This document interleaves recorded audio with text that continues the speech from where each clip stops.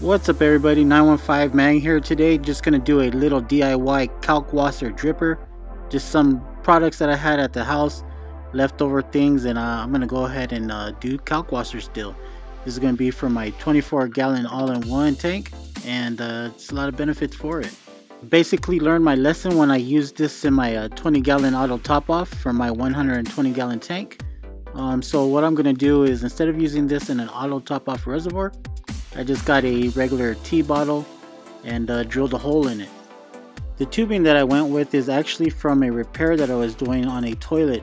The tubing is, you adjust the water flow in it, and I didn't even use it, so I decided to go ahead and use it for my project. The silicone is the Aquarium brand. I didn't even know that it was a black silicone. I thought it was clear, but this works out for me great.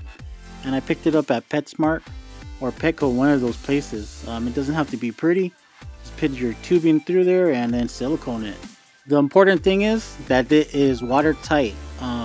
The cap, I didn't even use the cap. I thought I was going to use it for the whole project, but if you have the cap on, it will not drip. And as you can see, it just has a little nozzle right there. You just adjust it, and go from there. The Kalkwasser that I'm going with is the BRS Kalkwasser. I'm not using a whole lot, it's just like half a teaspoon. I may go ahead and increase it to a whole teaspoon later on, but half a teaspoon for a 24-gallon tank should do just fine.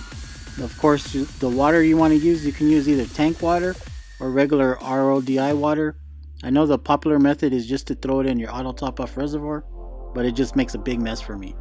Another thing that a lot of reefers are doing is adding vinegar. Vinegar has a lot of uses, and also it applies to using it in Kalkwasser. Another thing that people are doing is making their own Kalkwasser. Basically, go to the store and you buy a couple of bags of pickling lime. I'm sure it lasts for a very long time, but for me, I'll just go ahead and purchase it. I really don't like to mess around with it. But I'm just gonna buy it. I bought it from Bulk Resupply. It's gonna last me for a long time anyways. And as you can see, I'm just adjusting the flow. This is a little bit too fast. I actually dialed it down.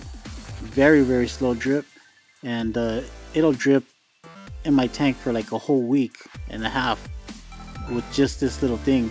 And for me, that's good enough. What I'm trying to do is just keep the calcium up, get a little bit of coralline algae in this tank, and just purple up my rock. Keep things pretty easy with just regular Kalkwasser. But there's a lot of benefits of using Kalkwasser. It's supposed to bind with the phosphates, and then it gets taken out with your protein skimmer. Just a whole bunch of little things. I thought I'd make this little video for you guys. It's a real easy project to do.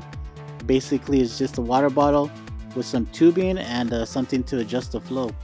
And it's dripping into a high flow area. Well guys, I'll just keep it short. End the video here. Thanks for watching guys. Like, subscribe, and you guys take care.